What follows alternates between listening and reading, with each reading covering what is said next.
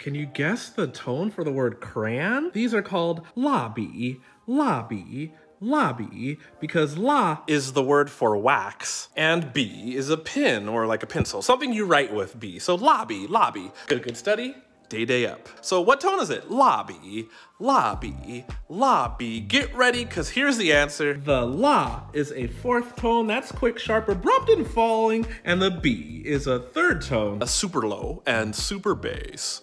Lobby, lobby. And don't click away yet. Why is the third tone like that and not B? Because when Chinese people speak really quickly, it's just kind of a low voice. B.